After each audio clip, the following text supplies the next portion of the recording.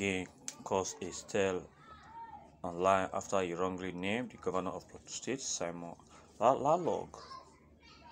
Politics Nigeria report that while speaking in Jos, Plateau State on Tuesday, Tinubu called Solomon Lalong, the Director General of the Presidential Campaign Council, His Excellency Solomon Lalong. Tinubu said earlier on Tuesday, Tinubu, a former governor of Lagos State, committed a blunder during the kickoff of his rally, as he ended up saying "God bless PD" before correcting himself. Critics have questioned Tinubu's health condition and mental capacity since his entry into the 2023 presidential contest. Tinubu in October said Kaduna State Governor Nasir El-Rufai has vision of turning a rotty situation to a bad one. Last year, the former governor admitted that he made an error while calling for 50 million youth to be drafted into the Nigerian army in bid to adequately tackle the nation's security challenges. In a communique by one of his media aides, today Rama, Tinubu stated that contrary to the comment made at the colloquium in Kano State, where his 69th birthday was celebrated, the intended recommendation was to have 50,000 youths recruited into the various national security agencies, including the Nigeria Police Force and the Nigeria Army. What do you expect from somebody that's supposed to go and take care of himself, his health?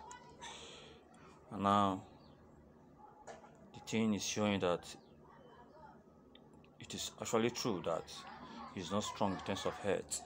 What do you expect? Therefore, my listeners, are there workers of your take on the short hand? If was Tinubu commit another Goof at APC Jos rally, please react to that. If as you do so, we believe we do justice to every of your reactions. We thank God that the various opinions already popping for the comment section. The first one is from the person of Wondered, and he said in his 32-minute speech, it is this rubbish you were able to pick. You pulled him down. No bans. You can continue to write rubbish. When he is sworn in, he will then hug the transformer. See, what is not good is not good, so you cannot cover it up. Then from right, that is why they are hiding him from debate. Now so then from Solowi, this is the reason why he has been avoiding debates. Now so therefore John say Baba where I did shout Emilico no spotting. It's not my turn. Now it's not all about my turn, no, it's all about the rightful person occupying the position, because this country needs to actually get at his feet again. Then from Uluwole, he said these people are simply stupid. Everyone makes similar mistake at one time or other. Sometimes you even call a different name when you mean to call one of your children, our own children, name. None of this can change the truth that Emilico is the best among the three leading candidates. This one, you know, sabi talk truth.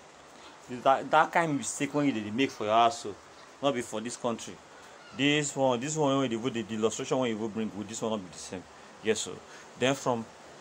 Then now what we make when Buhari takes for the country, so then the Ushena, old age pretend but can never hide from its manifestation and so effect.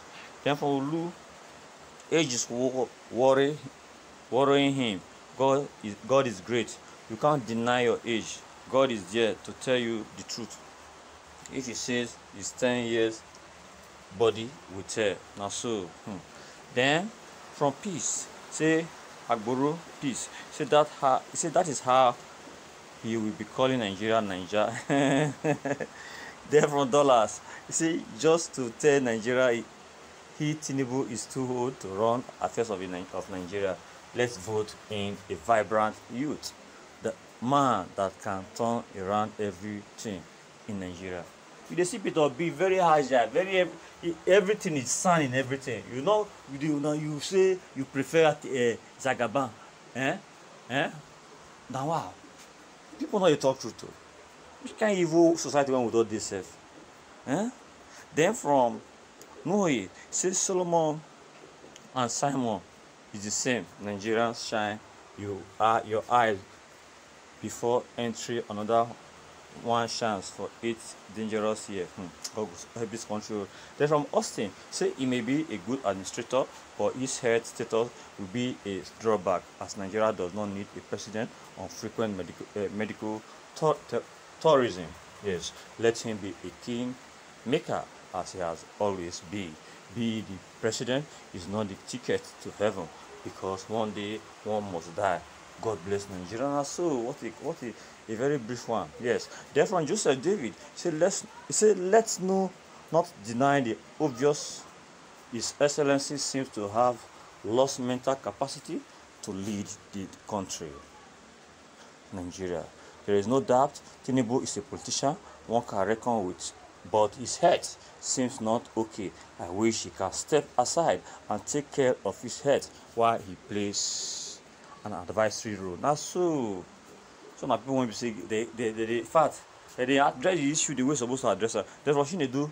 No decay. See his frailty, inability to focus, lack of articulation and presence of mind, slug speech, and integral disconnection from subject matter are the ban to his presidential ambition. Here, he avoid public debate. Anyone who loves him genuinely should be honest about this reality and advise him accordingly. His health challenges cannot support the office he is vying for. Now, so it be. I think on this note, we are wrapping it. Please endeavor to subscribe to the channel and also ensure that you share this very news on social media platforms. If you do so, we believe the Almighty God will do the very news for your life. Bye bye.